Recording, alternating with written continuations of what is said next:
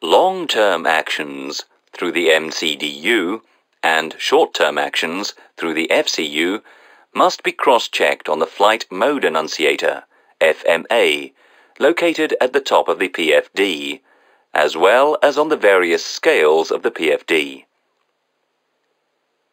The guidance mode engagement arm status and their associated guidance targets are provided on the FMA and PFD scales: speed, heading, altitude.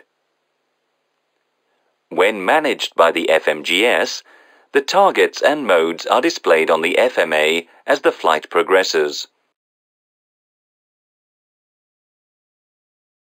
Let's discuss the FMA in more detail.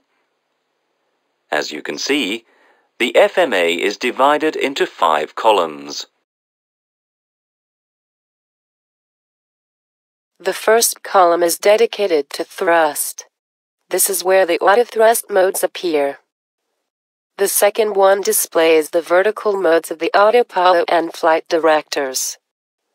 The third one, the lateral modes of the autopilot and flight directors.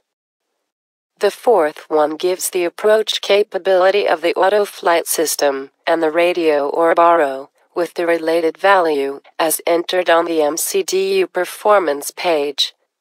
The last column displays the engagement status of the autopilots, flight directors, and auto-thrust systems.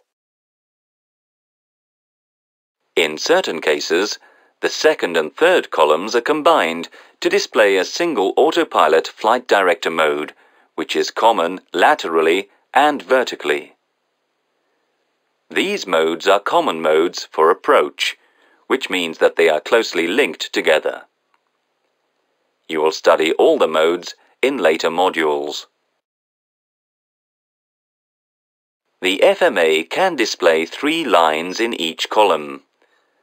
Let's look at the first 3 columns.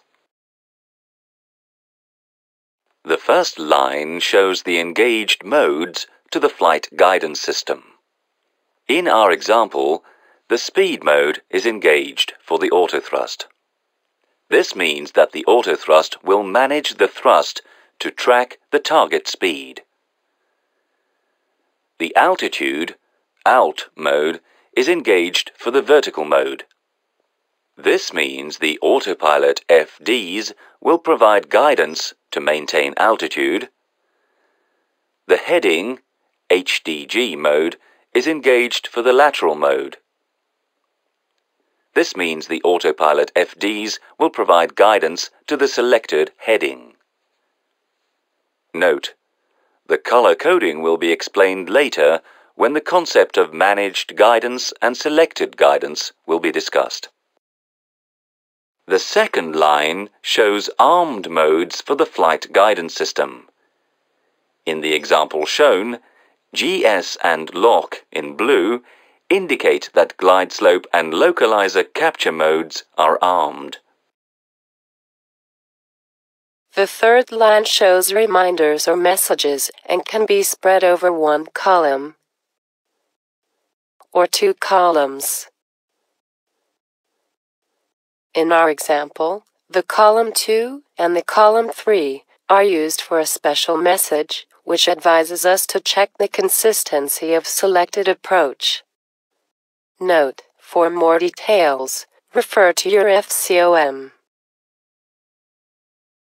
When any mode changes on the FMA, it is boxed for a few seconds to draw the pilot's attention to this new status. In our example, the aircraft is intercepting the localizer. The star, after the lock indication, means that the aircraft is in the capture phase.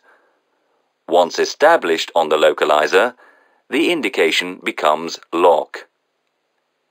Notice that the glide slope is still armed. We will be learning more and more about the FMA in the following modules, as we are constantly using it during all autoflight operations.